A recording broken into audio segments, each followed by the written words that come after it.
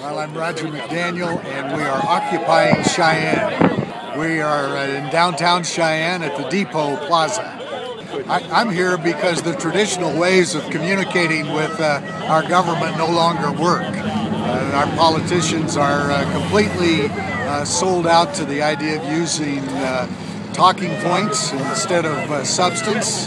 Congress has no relationship to solving problems. They aren't listening to people, and so this is a new way of communicating. I think whether you're a Democrat or a Republican or independent or whatever, it's in your interest to be heard, and we're not being heard, regardless of party, regardless of how you feel about the debate in Congress over the war or the economy or jobs or what have you.